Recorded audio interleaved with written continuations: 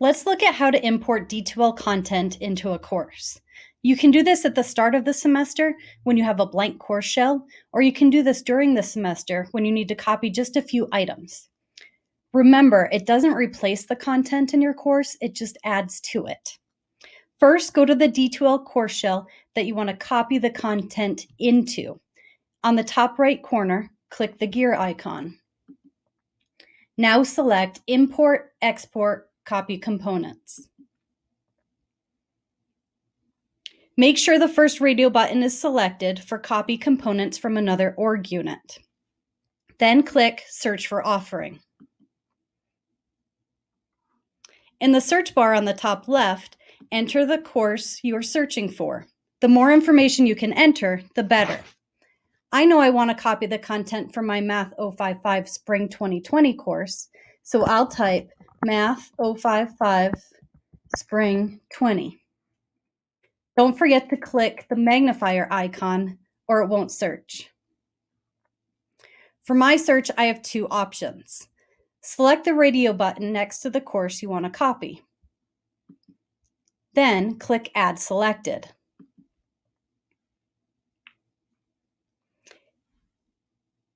If you know you want to copy everything from that course, you can click the blue Copy All Components button and be done.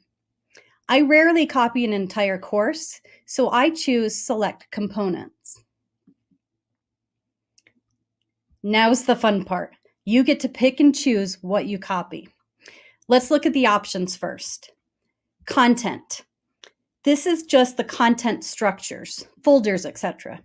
It does include the files associated. You'll need to copy the files by clicking Include Associated Files. Course files are all of the additional files that may not be allocated to a content folder.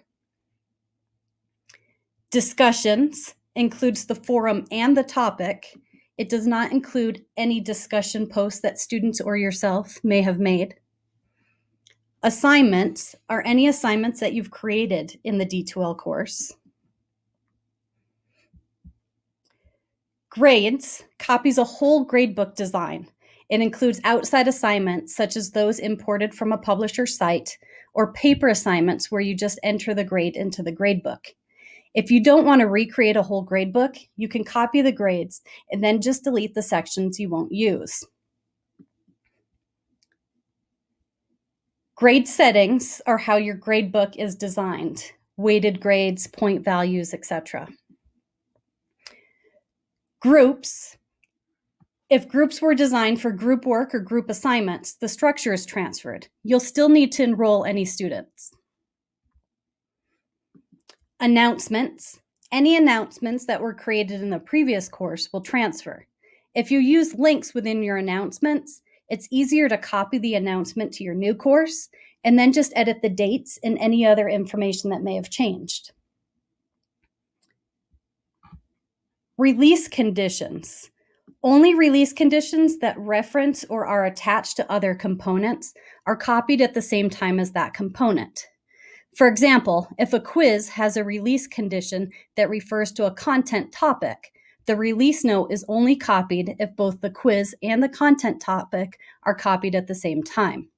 If you copy release conditions without selecting any other component, there's no action. Rubrics. If you created rubrics and want to use them as they are, definitely copy them. They're a beast to recreate. But if you need to edit a rubric, think really hard about how many edits you need to make. Sometimes it's easier to create a new rubric than to try to edit an existing one. Course appearance. If you've altered the image on the homepage, this is how you copy that over.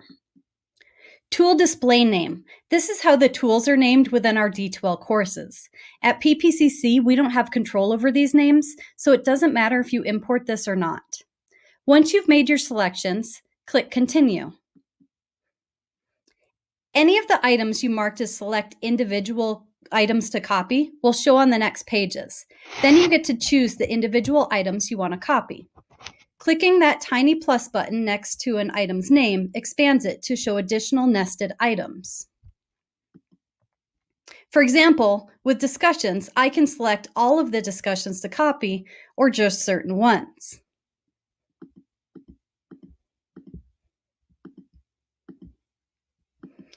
Once you've made your selections, click Continue. If you've checked Select individual items to copy from multiple components, you'll see a new page for each of those, and you will continue to select the content you want to copy. Once you've gone through all of the content, you'll get to the final confirmation screen. This is where you'll confirm the components to copy. Verify that everything you want to copy is listed, then click the Finish button. Notice that copying is in progress. This bar will continue until all of our content is copied over. I know it's a bit tedious the first time, but once you learn what each component is, it becomes easier to select what you do and don't want to copy. Have a great semester. Thanks for watching. Don't forget to subscribe, hit that like button, and leave me a comment on what D2L video I should make next.